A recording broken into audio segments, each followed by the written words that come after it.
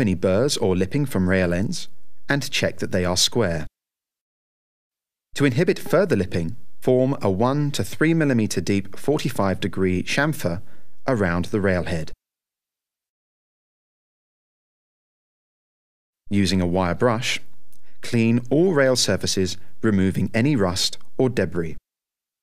A magnetic wand and aerosol air duster must be used to remove any remaining loose particles. Then use a degreasing agent to prevent loose metal particles sticking to the rail.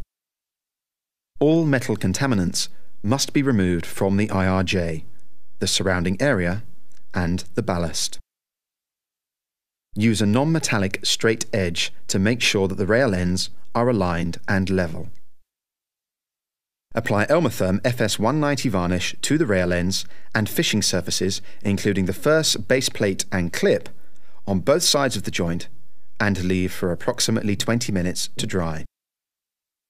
Insert the Tenkoni labyrinth end post. Fit the first plate, insulators, and keeper plates. Insert the bolts through the insulated fish plate and the rail. Place the second plate over the bolts and secure washers and nuts.